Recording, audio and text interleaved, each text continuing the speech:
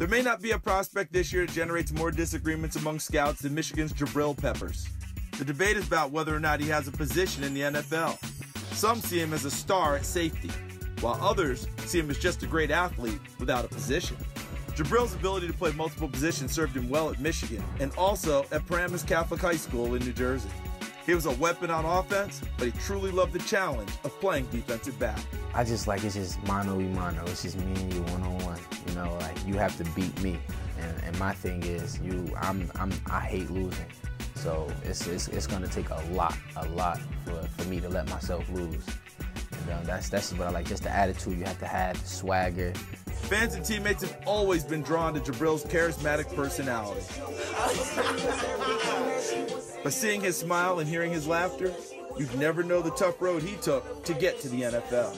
His father missed out on much of Jabrill's childhood as he served time for a weapons charge. And Jabrill's older brother, Don Curtis, was shot and killed at the age of 20. Jabrill has a tattoo on his arm honoring his late brother. It reminds him to never go down the path that his brother did. I wanted to be just like him, you know. He was a good role model. Even though he was doing things that he wasn't supposed to be doing, you know, he kept me away from doing those things. And you know, I just want to thank him every day for that, because without him, I don't know where I'd be right now. Probably wouldn't even be living, you know, the things, like the path I was heading down. I mean, it was bad, but it was also an eye-opener, you know. Like, he was the one who wanted me to do this football thing. You know, I started playing football because of him.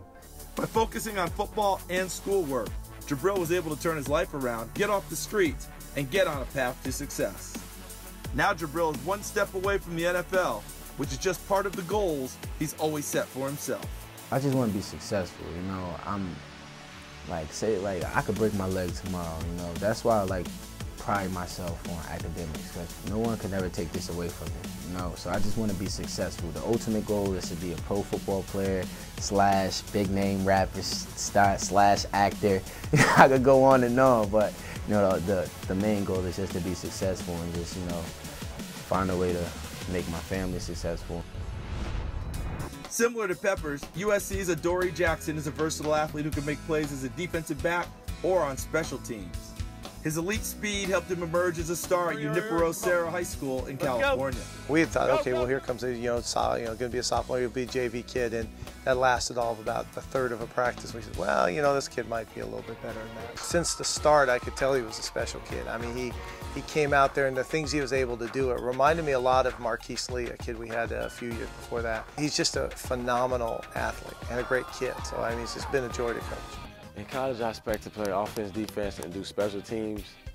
I expect to do everything I'm doing at Serra, you know, have the same success rate. He's listed as a cornerback for this draft, but his ability to make an early impact as a kick and punt returner will only raise his draft stock. Look for him to be selected somewhere in the 2nd or 3rd round.